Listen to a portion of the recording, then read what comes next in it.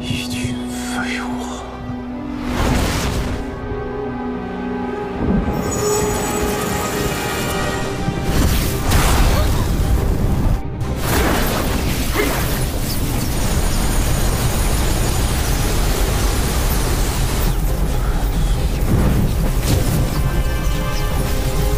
为何驱动不了焰火？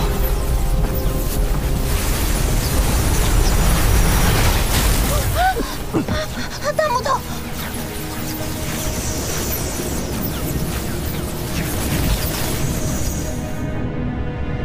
东方青苍已穷途末路，杀！不要！小兰花，住手！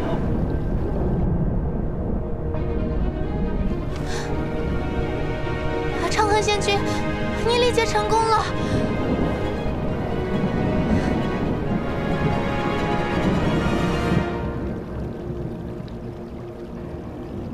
战神长恒既已力竭归位，诛灭东方青苍势在必行。我看谁敢动他！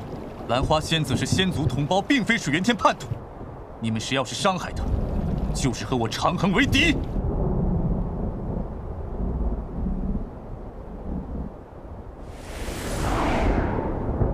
既然有战神作保，想来此事确有误会。罢了。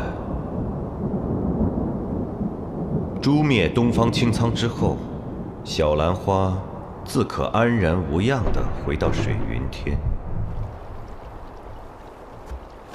小兰花，跟我回家。回家？虽然离开水云天没多久，可司命殿的生活好像已经是几千年、几万年之前的事了。我真的做梦都想回家。 我想念司命殿的花花草草，三生姑姑的唠叨，单一仙子的吵闹。我一直以为我可以平平静静的在玉京，从一个小仙女变成老仙女。跟我回去，一切都不会变的。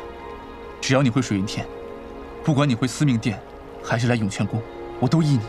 我保证，整个水云天，不会有人再欺负你。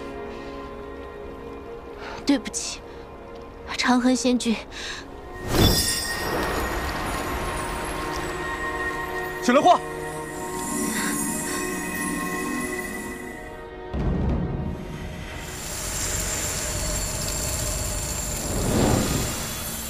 冥顽不灵，杀！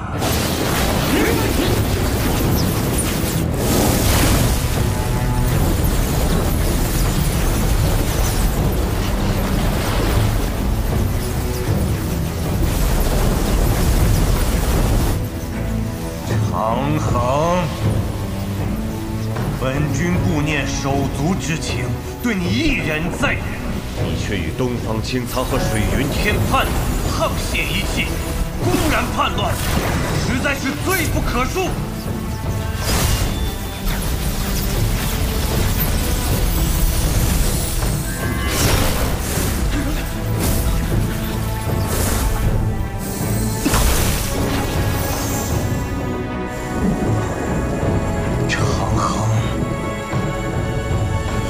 反吗？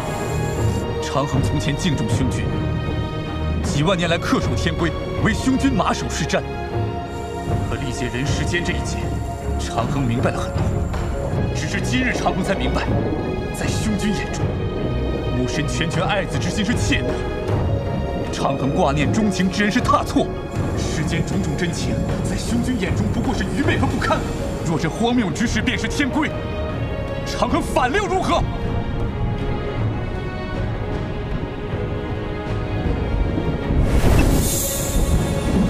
罪先长恒，公然叛乱，与越族同罪。若有见者，杀无赦。